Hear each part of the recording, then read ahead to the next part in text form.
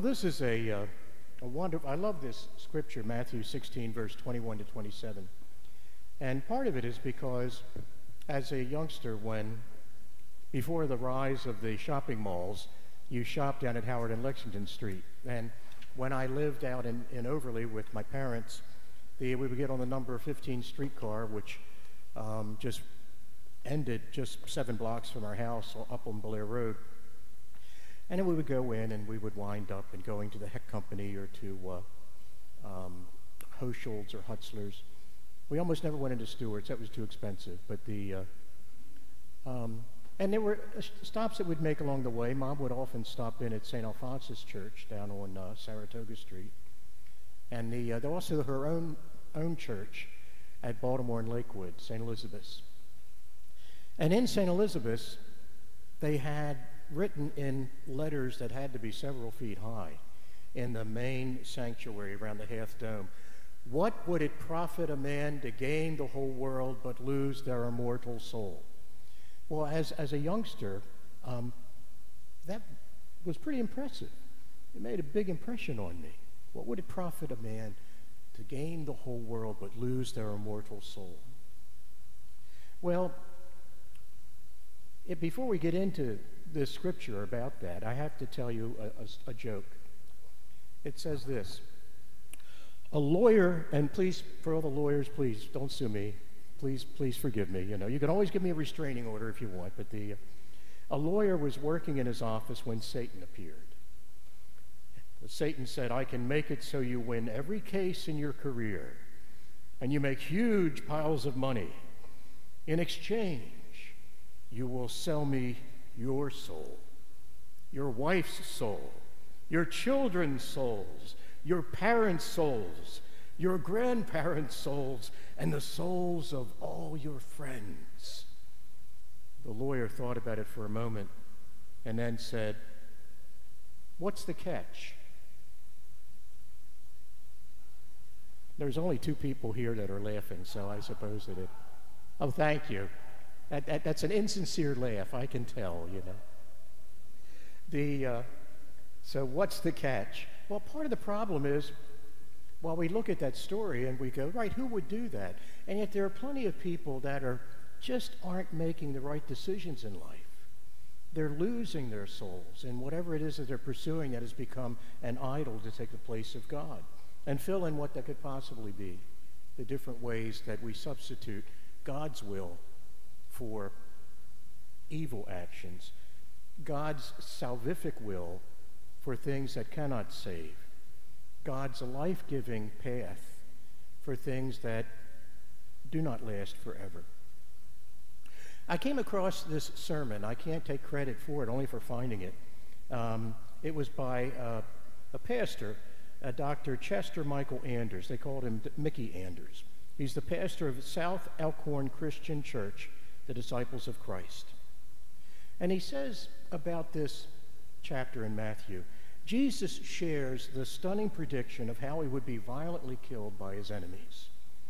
This is the first of 3 such predictions that Jesus would make. These words were hard for the disciples to hear because it was so far out of their expectations of what the Messiah was supposed to be. Remember, last weekend we had the confession of Peter, when Jesus says, "Who do people say I am?" And they give the example. Some say Jeremiah, some say Elijah, some say John the Baptist or one of the prophets. He says, "But you, who do you say I am?" And for us, really, I could probably best be translated as, "But what am I to you?" Or what difference do I make in your life? What do you see me as when you look at me? And of course, Peter says, "You're the Christ, the Son of the living God." And then Jesus says, "Happy are you, Simon, son of John. No mere man has disclosed this to you, but my Father in heaven.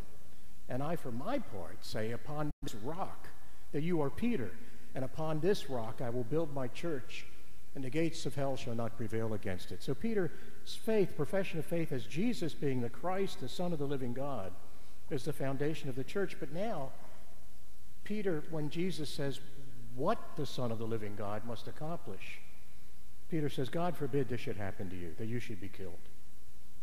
This should never be done." And so here we find Peter's immediate rejection of Jesus' death. Of course, Peter was examining the issue by human, earthly reasoning. He thought it disgraceful to Jesus that he would even contemplate such a fate, because Peter had recognized Jesus as the Christ, the Son of the living God. This was well-known terminology in Jewish tradition. But the common understanding was that the arrival of the Jewish Messiah was to herald the defeat of Israel's enemies and the victory of God's chosen people over all their oppressors. The Messiah would be a powerful figure with a military answer to Israel's problems. The Messiah was not to be an unarmed teacher, killed in the most shameful, humiliating form of execution that Romans had at their disposal. Peter didn't want to hear that.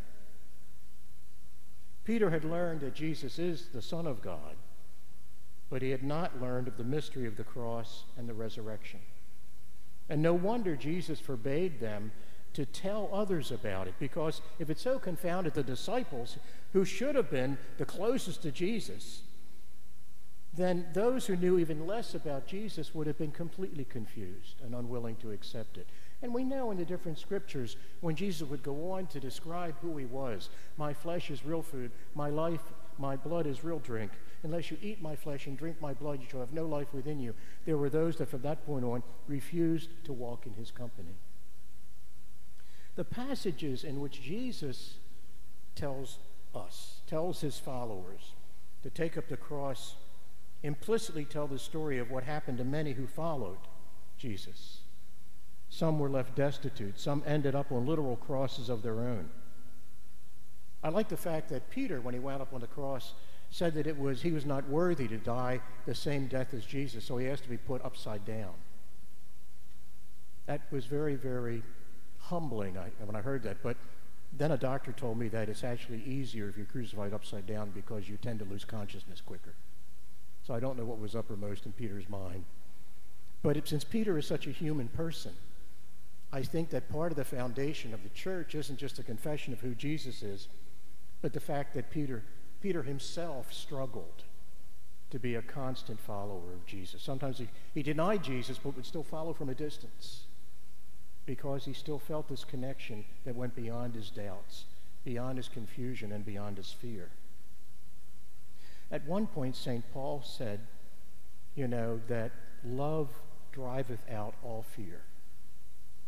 And Jesus, at different times, said to those who were seeking healing, like I think it was the synagogue leader who went to Jesus and said, my child is at death's door. And on the way there, people came out from the house and said, the child has died.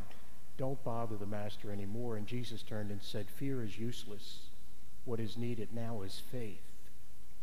And that faith is the key that enables us to undertake the willingness to take up our cross, because we then know that Christ promises eternal life in the losing of our life.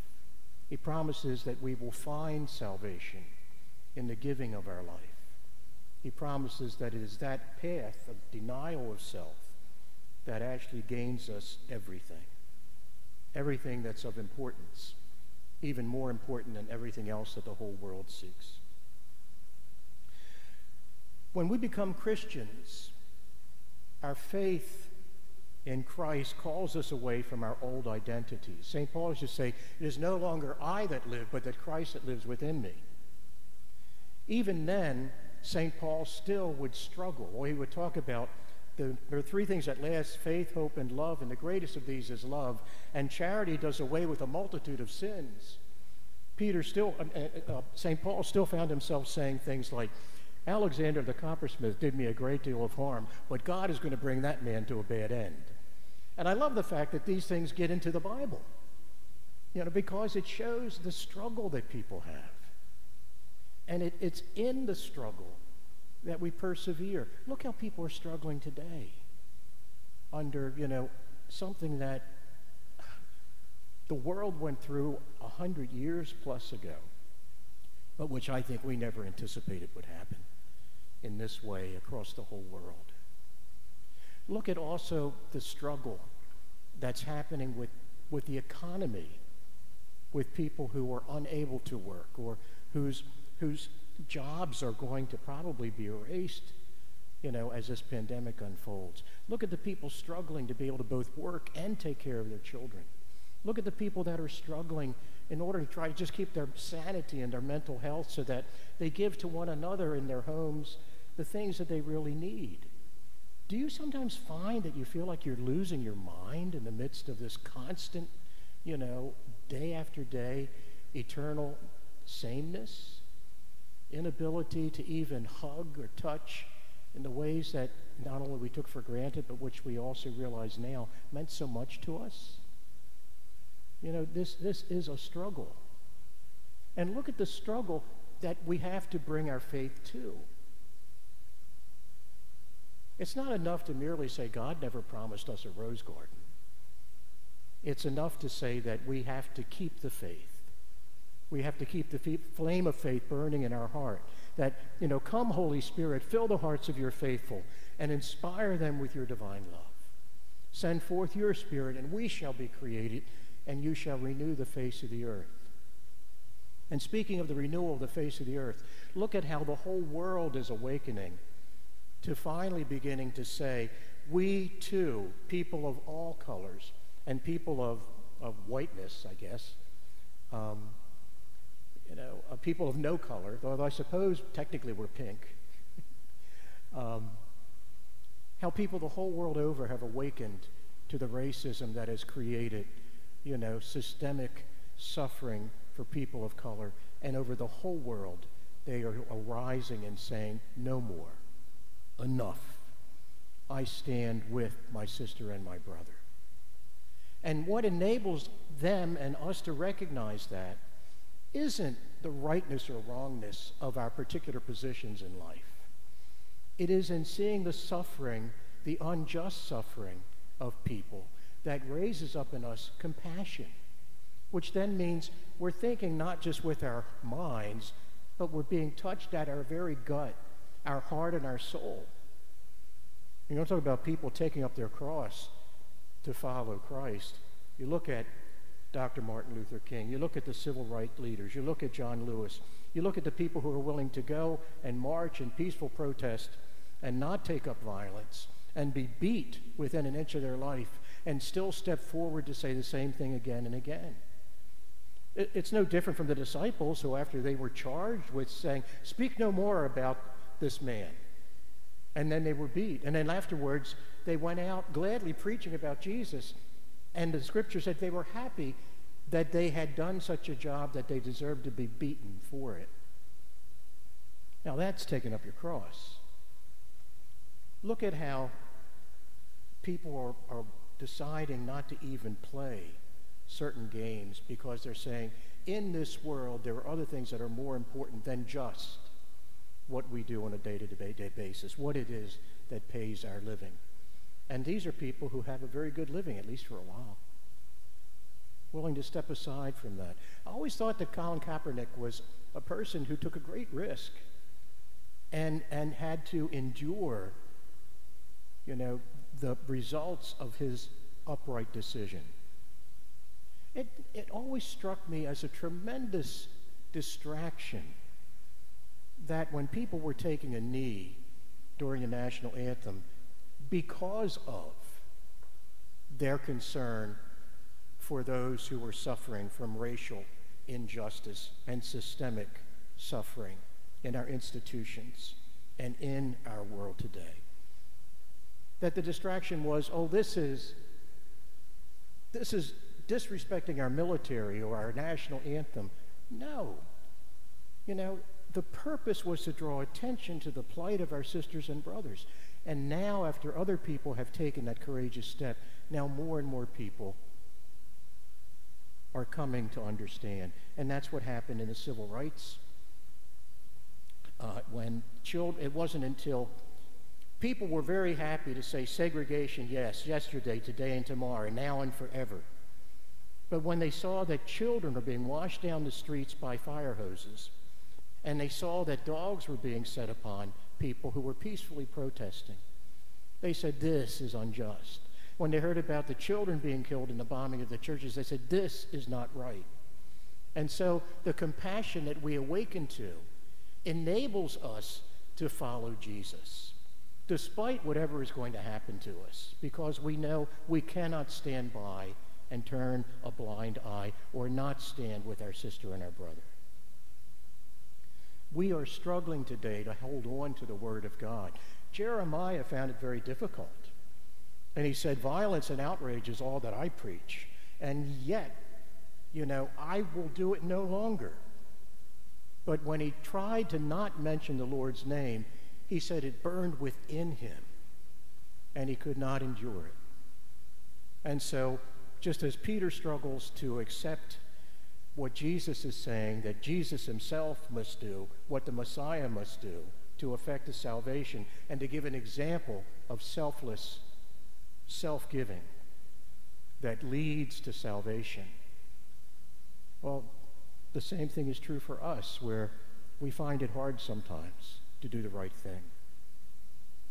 LBJ, one time during the Vietnamese War, was struggling with how to manage what was then the obligations of SEATO, like NATO. But it was a war that was opposed. And at one point he said, as he was trying to find what decisions to make, he said, doing the right thing is easy. Knowing what the right thing is the hard thing. That once you knew what the right thing was, it was easier to do it than it was to discern it. And this is where we are awakening today, I believe, to see that there are times where we do stand with one another, even though it is a struggle. When we become Christians, we undergo a character change. We talk about it as Catholics as happening in baptism, where we become children of the light. We're given a white robe and a white candle that's lit. And the parents are extolled to keep the flame of faith burning brightly within your child's life, so that when the Lord calls them from this life, they shall enter heaven in the kingdom of the saints with the brightness of their good deeds shining. Many people today, and I include myself in this, think we can have Christianity without the cross. When the cross comes to us, or when we're called to make a decision, it's something that we may very easily find we want to shy away from. I was reading about different pastors that have been very well received by their flock until they began to talk about justice and racial inequality. And then they would say, we like it when you just talk about the gospel and quote the verses of the Bible. It was, I think, Dom Helder Carrera, or Camera, I've got his last name wrong. But he said, when I fed the poor, they called me a saint. When I asked why people were poor, they called me a communist. We cannot have Christianity without the cross and without the self-denial. We can be curious bystanders at the foot of the cross. This is what Mickey Enders is saying.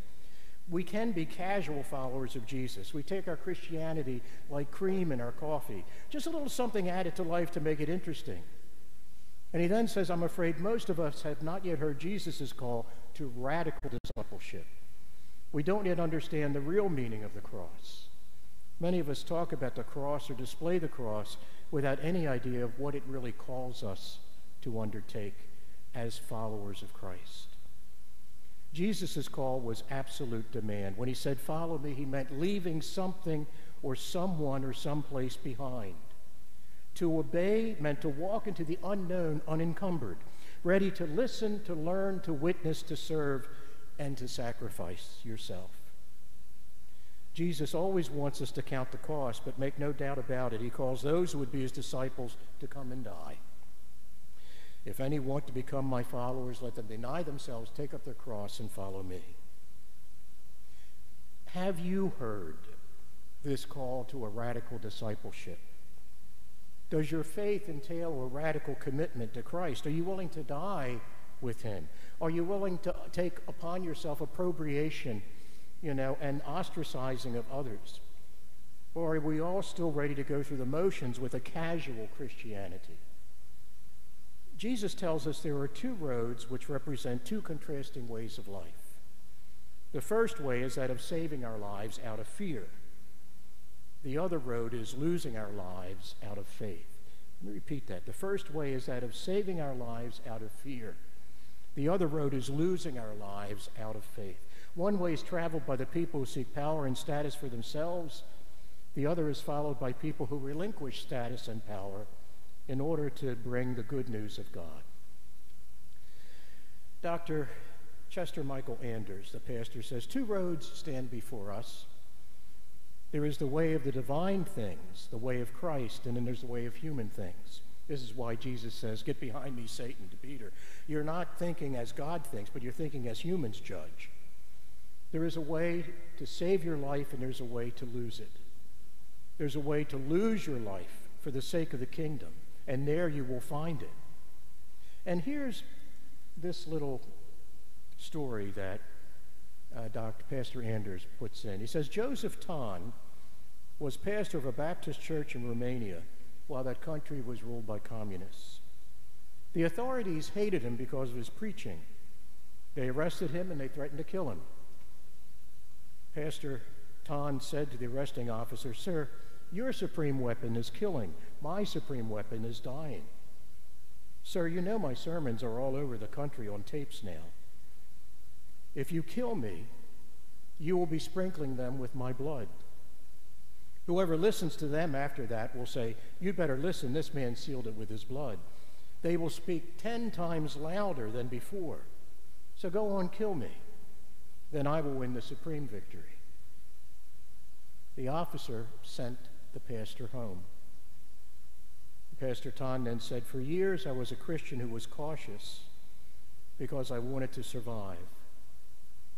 I had accepted all the restrictions the authorities put on me because I wanted to live.